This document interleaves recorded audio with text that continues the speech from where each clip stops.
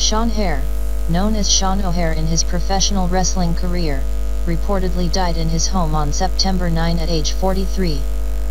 Police tell TMZ Sean was found in his bedroom, beside his bed, with a rope tied around his neck and connected to the bedpost. Sean O'Hare, dead former WCW and WWE wrestler, dies at 43. Sean spent 6 years competing in World Wrestling Entertainment and World Championship Wrestling. Sean Hare, known as Sean O'Hare in his professional wrestling career, reportedly died in his home on September 9 at age 43. Police tell TMZ Sean was found in his bedroom, beside his bed, with a rope tied around his neck and connected to the bedpost. Interestingly, Sean was the first major WWE star to cross over into MMA. He made the jump in September 2004.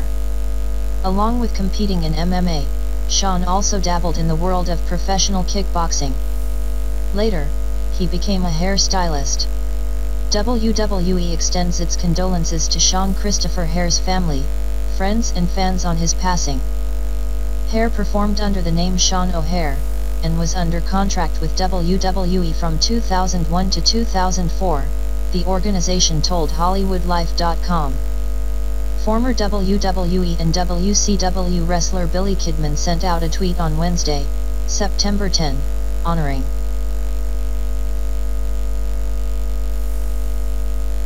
Interestingly, Sean was the first major WWE star to cross over into MMA. He made the jump in September 2004.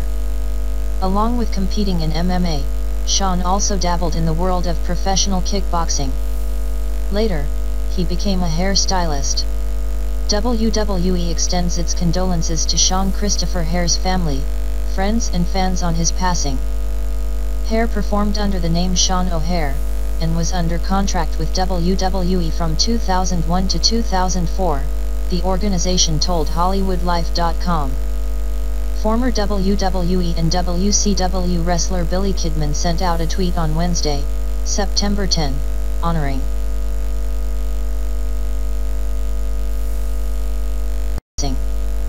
Hare performed under the name Sean O'Hare, and was under contract with WWE from 2001 to 2004, the organization told HollywoodLife.com.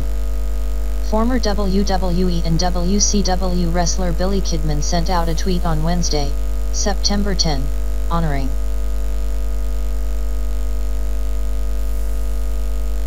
Former WWE and WCW wrestler Billy Kidman sent out a tweet on Wednesday, September 10, honoring. September 10.